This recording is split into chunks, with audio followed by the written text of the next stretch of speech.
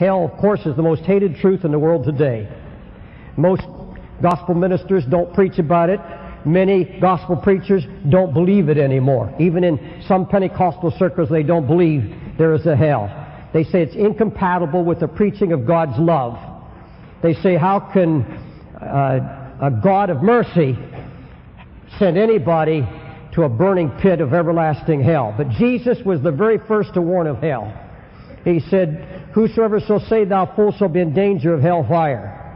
Jesus warned Capernaum, Bethsaida, and everyone who would reject his word, he said, you shall be brought down to hell.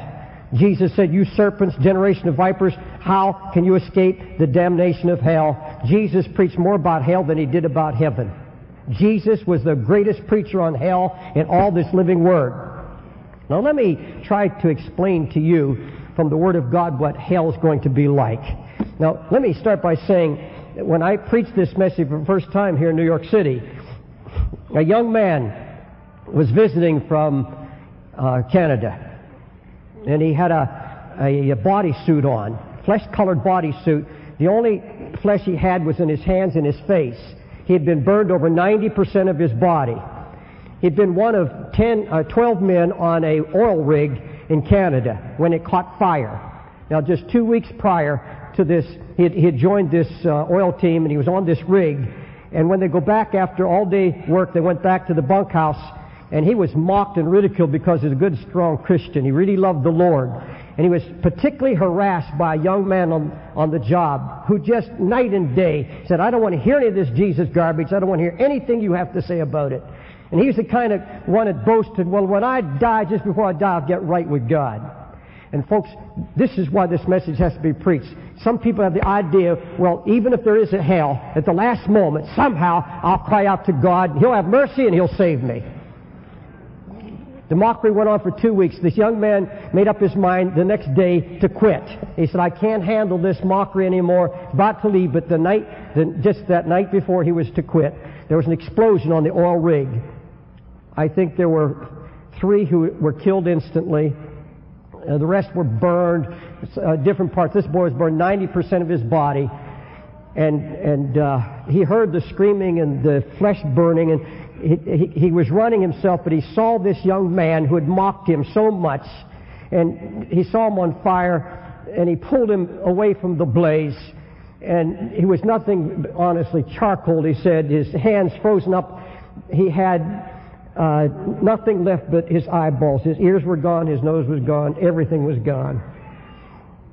Did he cry out to God? He said, Brother Wilkerson, I'll tell you why your message so stirred me tonight, and why out of all the times I had to be here this night, and that's why I don't understand who God sent here to hear this tonight. But you know what his last words were? He didn't say, forgive me for mocking you. He didn't say one thing. He knows he's about to die. You know what he said? Do I still have a nose? He was worried about his nose. He couldn't breathe. Instantly died. This young man burned over 90% of his body. He said, Brother David, they gave me morphine. They gave me every kind of drugs. And for 3 months, I was in hell. I tasted, I could feel it. And God made it real to me. He said, I know there's a hell. I know there's a hell. Nobody can tell me any different. Let me tell you what I believe it's going to be like. The Bible says, first of all, it's going to be a kingdom of total darkness, both literally and spiritually. His kingdom was full of darkness. That's Lucifer's kingdom. Now, the Bible said in God's kingdom, there'll be no night there. There's no need of a candle, no light of the sun, for the Lord God shall give the light. Jesus Christ will shine in His glory. He's the light of those in heaven. The city says, no need of the sun, nor the moon to shine, for the glory of the Lord does light it, and the Lamb is the light thereof. Hallelujah. Hell is eternal darkness, not a speck of light, and it'll be so tormenting, so suffocating. And this is going to be a darkness created by God. Created by God. They will gnaw their tongues for pain. Jude warned, to whom is reserved the blackness of darkness forever. There's a darkness that cannot be defined by human reasoning. Peter said, a mist of darkness reserved forever. It's a mist that God has created that falls upon those in eternal hell. There was a darkness, remember, in Egypt. even a darkness which could be felt. It was a thick darkness. They didn't even move. They didn't even move in their house. The darkness was so thick they couldn't see anywhere in front of them.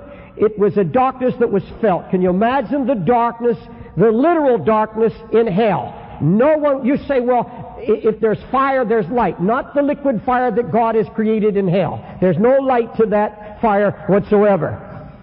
Jesus warned, the children of the kingdom shall be cast into outer darkness. There shall be weeping and gnashing of teeth.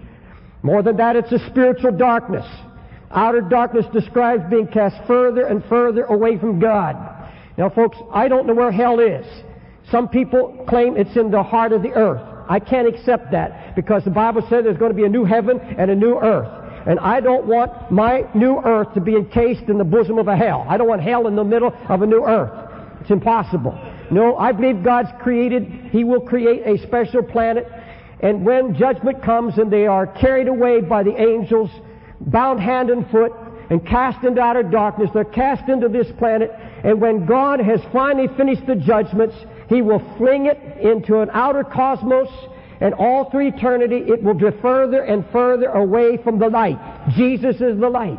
Hell will be a continual, everlasting drifting into a black darkness, cast into outer darkness. That's why I say He's going to fling that planet into total outer darkness. And there will be a sense to everyone in hell that they're drifting further and further away from God.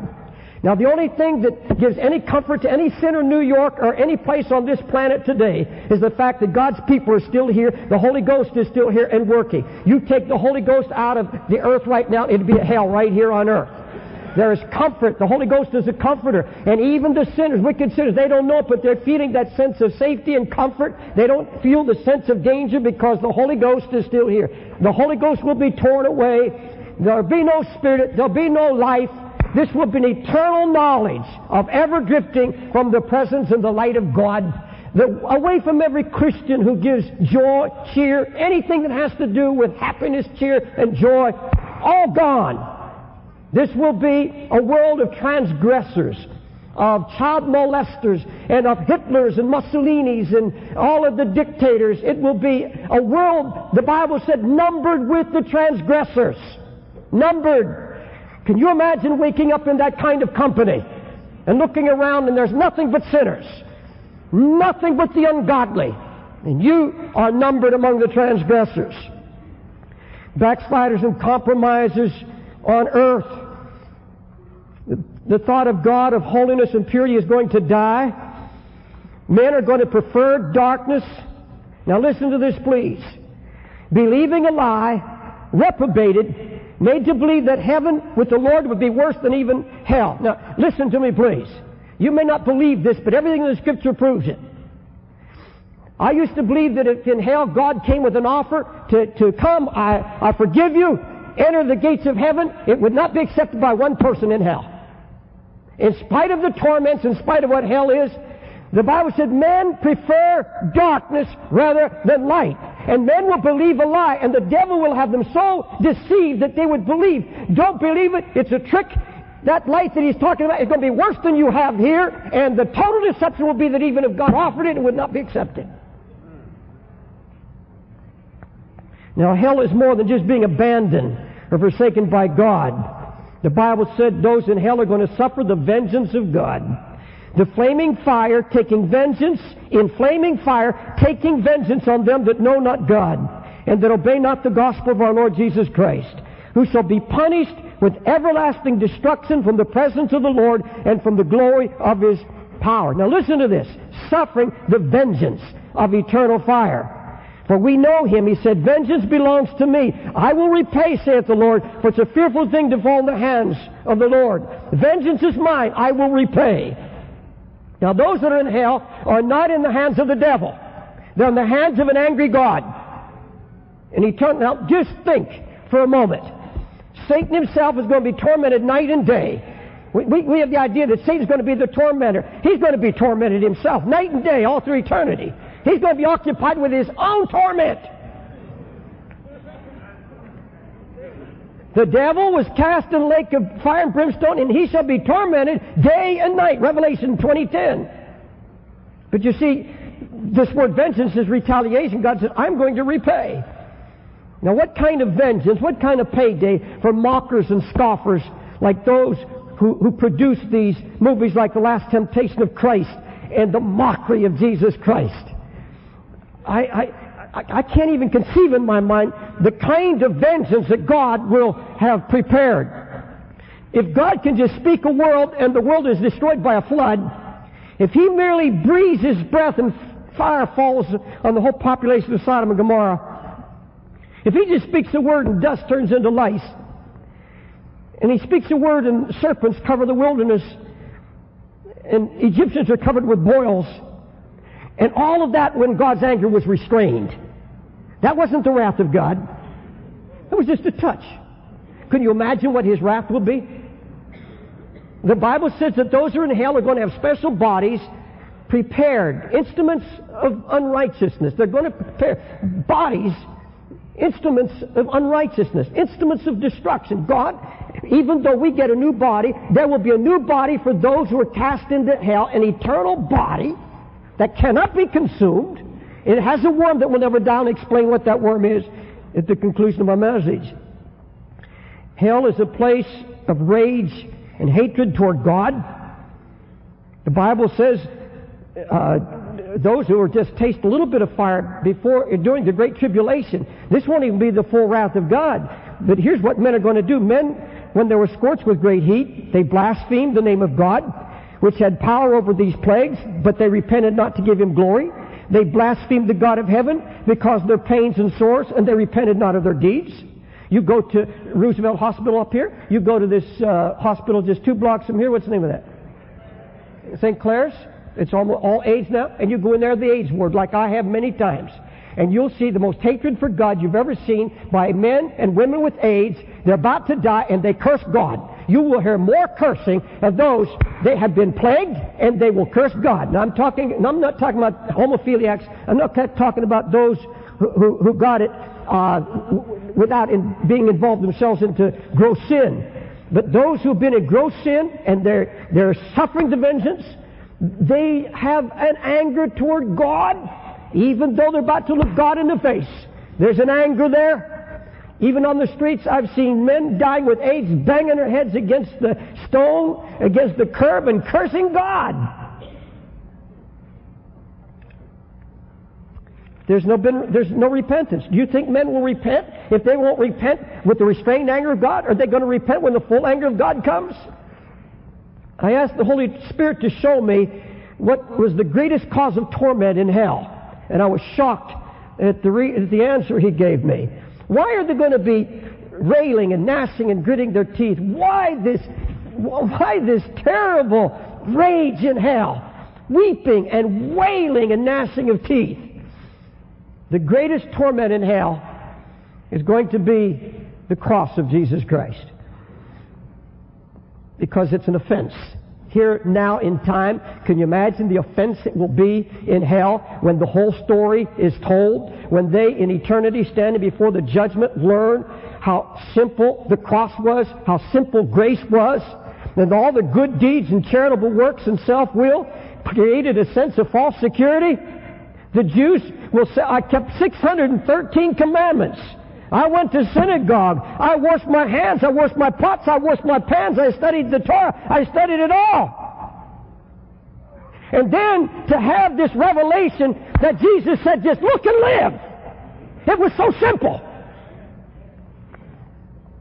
Millions of Iranian young people, almost 2 million of them, that listened to the promises of the Ayatollah Khomeini, who said, if you'll pray 5 times, if you will rush in against the Iraqis, I guarantee you paradise. They were told that they'll have all the liquor they can drink and all the beautiful women all through eternity. And those 15, 16-year-olds died by the hundreds of thousands. Can you imagine when they wake up in hell? When they wake up and learn the truth of the cross of Jesus Christ that was offered so simply and so freely, they will curse God. You made it too easy. It was too simple. I was tricked. And many of you that heard some of you have heard enough gospel to save China.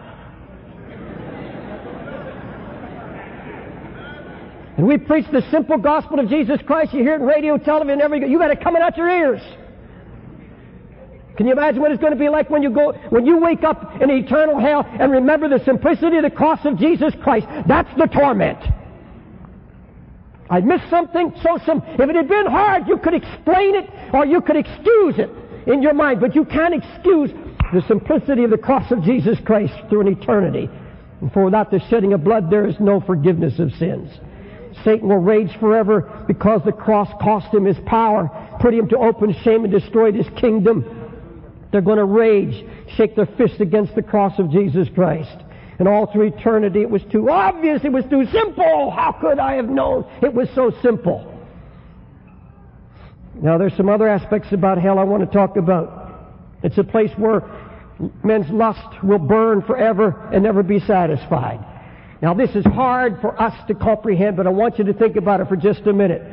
The lust that now indulges the sinner is going to burn worse through hell. These bodies fitted for destruction will still be lusting away in hell. You say, well, how could there be a lust problem in hell when there's weeping and wailing and gnashing of teeth? You explained to me how Rock Hudson, who knew he was dying with AIDS and still skin and bone, got on an airplane from Los Angeles and went to the bars in San Francisco and was still connecting, just before he died, still connecting with homosexuals in gay bars, about to die. He's still burning in his lust. There are men walking like skeletons out here. Walking skeletons, still trying to work a trick.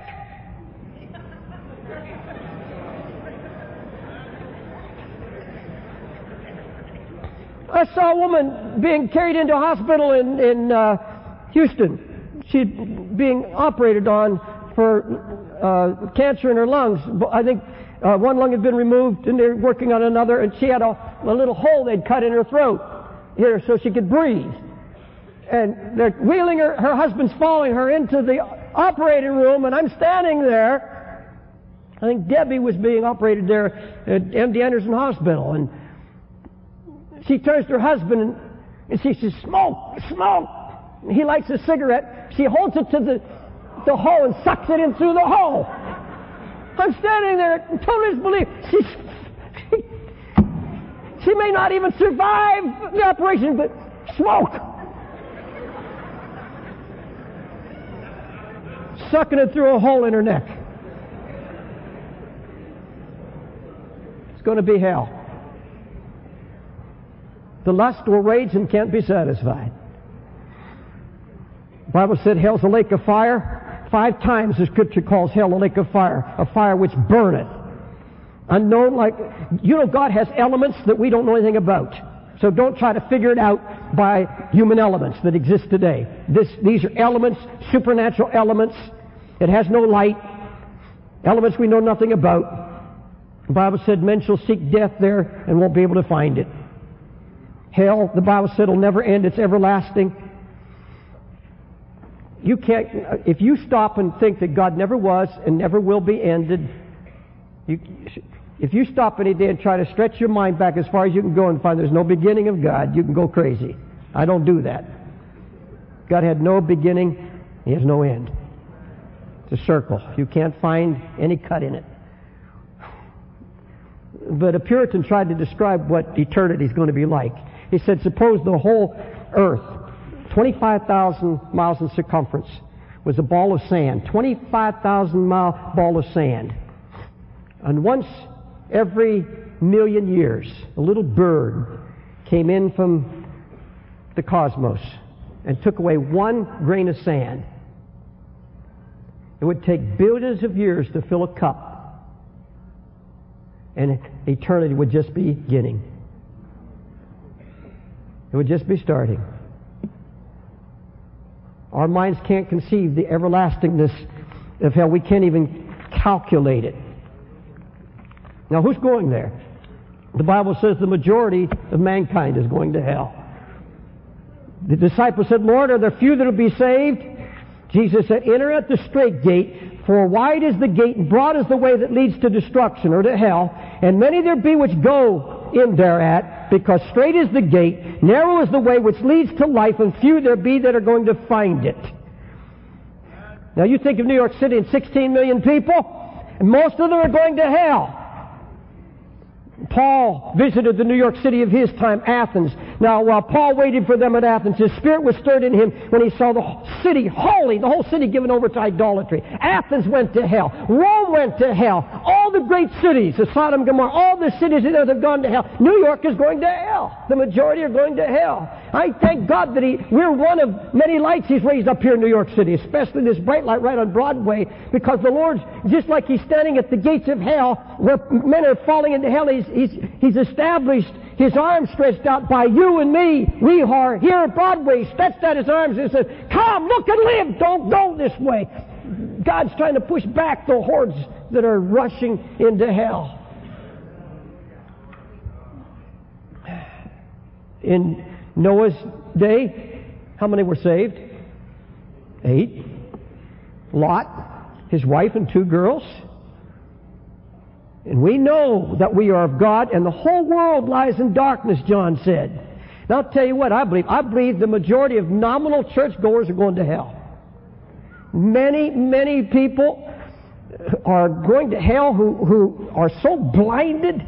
They are not living for God. They can tell you they got saved sometime way back.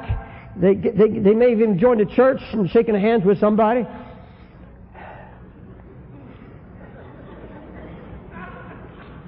But they're not living for God. When we think of hell, we think of those going there are the obvious. The Bible said the fearful, the unbelieving, the abominable, murderers, warmongers, sorcerers, idolaters, and all liars. But the Bible said whoever is not written in the book of life, whosoever is not found written in the book of life was cast into the lake of fire. The only people who are saved are those whose names are written in the book of life. There's a great white throne judgment, and there's a book. The Bible said, I saw the dead, small and great, stand before God. The books were open. Another book was open, which is the book of life, and the dead were judged out of those things written in the books according to their works. Jesus made this promise. He that overcometh, the same shall be clothed with white raiment. I will not blot out his name out of the book of life. I'll confess his name before my Father and all his angels. Do you know your name's written in the book of life tonight? Hallelujah. They're going. You see, in hell, and this is something the Holy Spirit showed me, and I've never heard it from anybody anywhere in the world. The Holy Spirit revealed it to me, that when Christians get to heaven, you don't suddenly get everything that heaven is. It's not static. You don't suddenly get the full revelation of Jesus. You don't say, well, I've arrived, and suddenly you get all the glory. No, heaven is an ever-increasing glory. All through eternity, it's going to get better and better, richer and richer. Jesus is going to become more and more real, more light. We're going to learn all through eternity, and we'll never get it all. All through eternity, we're still learning, still being blessed. The joy is going to be ever greater. The ecstasy is going to grow and grow and grow. You don't get it all when you get there. You just start. And you will have an ever-increasing knowledge of being saved, an ever-increasing knowledge of joy. He will wipe out all memory of those on this earth so that there'll be no suffering over your unsaved loved ones. But in hell, there's also an ever-increasing knowledge of damnation and being lost and being cast further and further away from God. And there'll be an ever-increasing knowledge of what was missed. It's not static. You suddenly get to hell, and that's it. This is the torment, and it stays at this level. No, there's an ever-increasing torment, an ever-increasing knowledge that you are lost, an ever-increasing sense of being cast away from the presence of God for an eternity. Well, there's going to be a surprise multitude in hell, though. The biggest multitude in hell will be in shock. Those who went to hell because of the sin of neglect. They just neglected. Just didn't take the time. They just neglected. How shall we escape damnation if we neglect so great a salvation? You did not lay these things to your heart, neither did you remember the latter end. You were given to pleasures, you were living carelessly, therefore evil shall come upon you. You will not be able to stop it, desolation shall come suddenly. Isaiah 47, 7-11. You didn't lay it to heart. You heard it and dismissed it. There's going to be a number of you walk out of here tonight, and you're going to forget everything I said except the last part I'm going to give you in just a few moments, because you'll never forget it. God's by His Spirit going to burn it into your brain because He loves you. I'm not railing at you. I'm not jumping all over the stage. I'm just standing here calmly telling you that there is a living hell, everlasting hell. Now let me tell you how I see it. Now folks, God gave me this first. I hear preachers all over America using this now. I've heard it on radio. They don't even tell where they got it from my tape.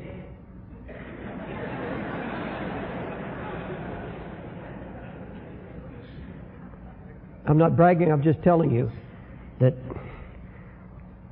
I saw this and it shook me up, and I'll never be the same. It's called instant replay. It's called the worm that never dies. And that's your conscience. The conscience.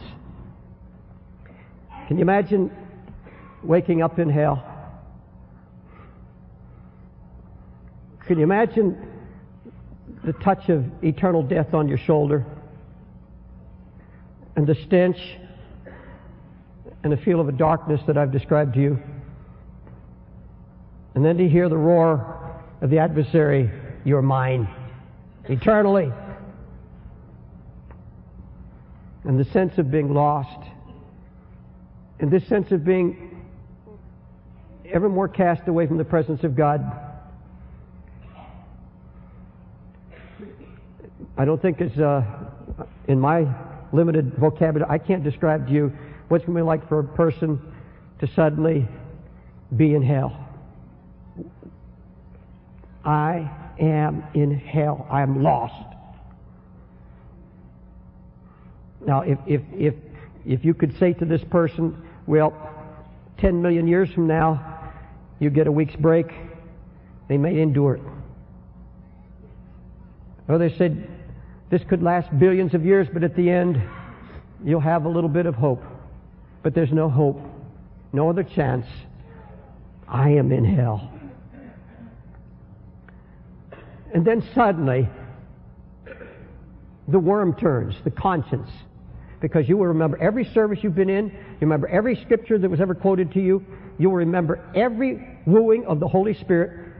You will relive it and live it. You will relive my message. The message I preach right now. I preached in Puerto Rico a couple weeks ago to about 8,000 people. And I screamed over the microphone, "You will hear me preach this through eternity!" And a shockwave went through that stadium. And I say the same to you. You will hear it. Every message you've ever heard, every radio sermon, every witness you've had, every song that you've heard or sung, everything that had to do with Christ or His gospel, you will replay it. The conscience will turn. That's the worm that never dies. That's the conscience. That's the memory. Oh, yes, there's a memory in hell. You will remember it all. And suddenly, as this worm turns, I believe the worm means that a man will go between time and eternity. He drifts back and forth for quite a while before he realizes what's happened until the worm has finished its work. This worm will turn, and suddenly the lights go on, and suddenly there's light, and he wakes up and he's back in his living room at home.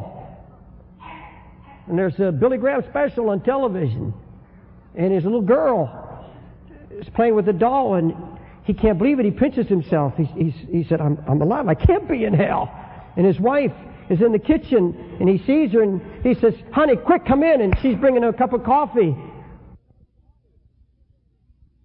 This is the end of side 1. You may now turn the tape over to side 2.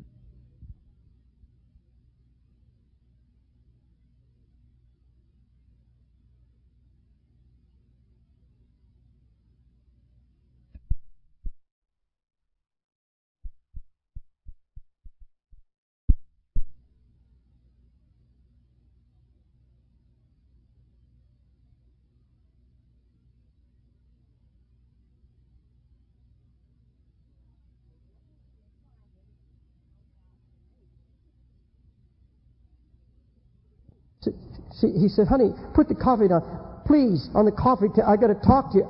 I'm having some kind of incredible, I must have drunk something. Something's wrong. I have had a fit. I was in hell. I had a dream I was in hell. I had a nightmare. Please tell me I'm alive." And she pats and said, "You okay? Here, drink your coffee." And he fills the warm coffee. He said, "I'm alive." And Billy Graham was saying, come to Jesus. And he says, quick, on your knees. And he gets down on his knees and he's about to cry, Jesus, and he can't get the word out, because just as he's about to get the words out and feel the warmth and the peace of the gospel of Jesus flood his soul, it goes dark and he wakes up, he's in hell. He said, it wasn't a dream. I'm in hell. I'm lost. And he said, oh God, never again. Don't send me back into time. A little while goes by and his lights go on again. The worm is turning. This time he's back in church. He's sitting in the same seat that he once sat. And he's reliving a gospel message. He's singing, and he's sitting there stunned. And he looks around. He said, if this is a nightmare, if someone has put drug in my drink, God, let me wake up. That man screams, God, don't let me go to hell. He's screaming, save me. The preacher's trying to preach. He's screaming at the top of his voice, and he's looking around at him. He's looking at the lights. He's counting the people. He's looking at the colors of their clothes, and he's pinching himself. He's pulling his ears. He's pulling his hair. He wants to feel, and he feels the pain. He says, how can I be dead? Or how can I be eternally dead? How can I be in hell? When I feel the pain, I hear his voice. Oh God, I can't take it anymore. And he runs down the aisle and he throws himself on his knees. This time, Jesus, I've got to get through. He gets the word Jesus out, and he's about to raise his hands and cry, have mercy, but he can't get it out because it goes black. And he says, no, God, I'm in hell. I am in hell. He's got to go all through eternity, reliving every scene until finally it's dragged in. He sits through it, and it's nothing but torment, because he said, I wake up in a moment, and there's no relief, and all it is added torment, and all through eternity. Sinner, I'm going to tell you something, backslider. You walk out on God, you're going to be back in this seat 1 billion times. Back and forth, and never be able to utter the word Jesus.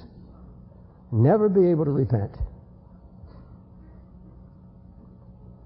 Because the worm never dies. Never does. Now you said, brother, were you trying to scare me? You know what Peter said? Knowing the terror of the Lord, we persuade men. If I saw you in a building down Lower East Side, and it's on fire, and you're up there, and you're just sitting there on a flat roof, and you're sunning yourself, and there's a fire down there, do you think I'm just going to stand there and say, I think it'd be a good idea if you got off that roof? I'd go, fire!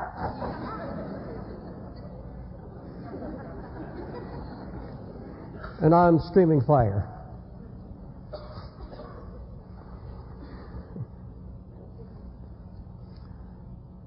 You never heard hell preached in 35 minutes. But I'll tell you what really saddens me more than anything else. I think the worst torment of all has to be those who are going to be tormented with opportunities lost and missed, just like tonight. So, Brother Dave, wouldn't the love of Jesus be better? This is the love of Jesus. He loves you so much that he would bring you to a service and change the pastor's message just to reach you. Just to reach you. Now, I'm an evangelist at heart and a pastor. But God knew you'd be here. Set you right in this seat.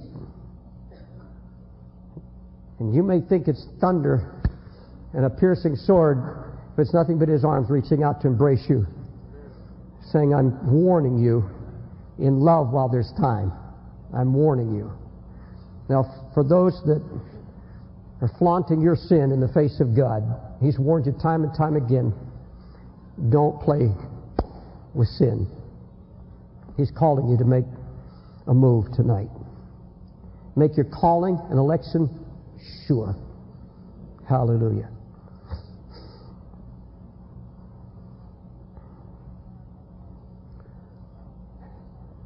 Holy Spirit, help me say this last thing.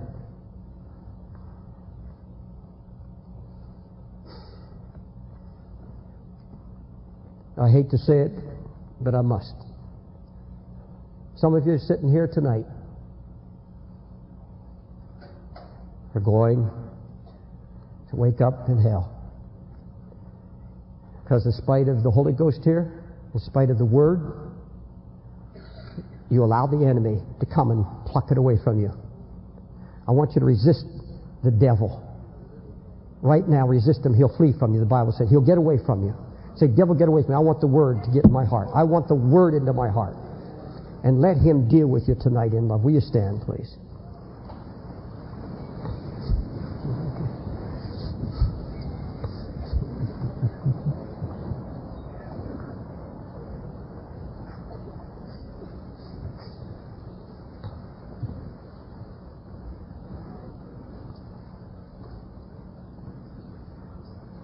Jesus, send the Holy Ghost mightily right now.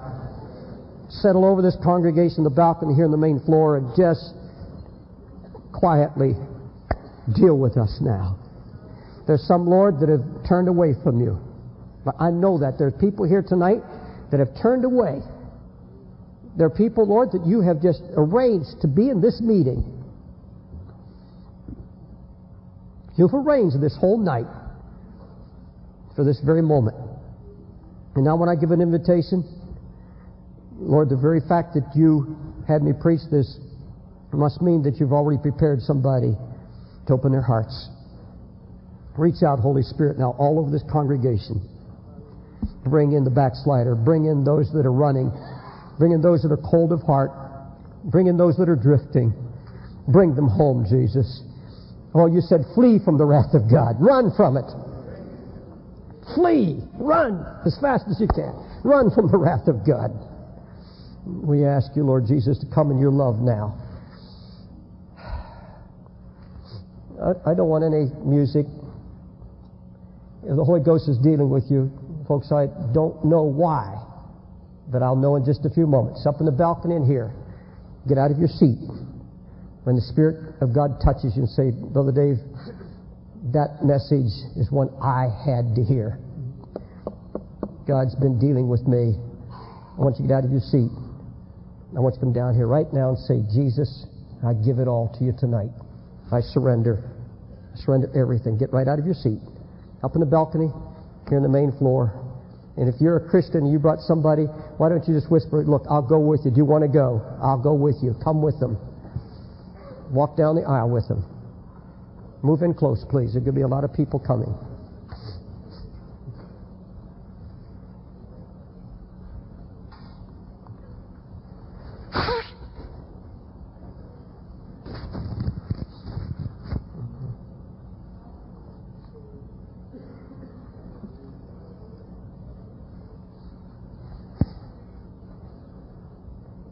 Hallelujah.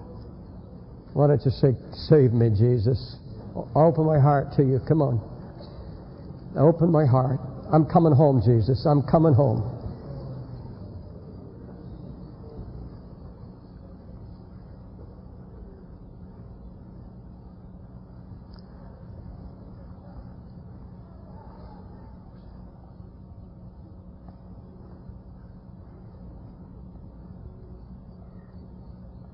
The worst thing you could do is to shake off the Holy Ghost conviction. Just shake it off. Don't shake it off. Obey the Holy Spirit. This may be the best opportunity you've ever had to get things right. Come on.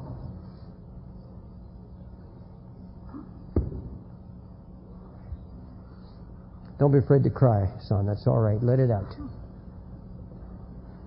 Thank you, Jesus. Thank you, Lord. Blessed be the name of the Lord. Bless you, Jesus. Hallelujah. Folks, in our overseas crusade sometimes takes a half an hour just for the altar call. For people just now, as they keep coming. Because the Holy Spirit keeps working.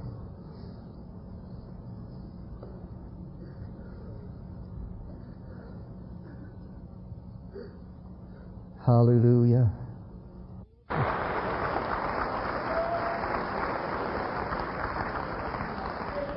How many of you that have come forward have never been here before in this church, your first time? Will you raise your hand, please? The first time to be in this church.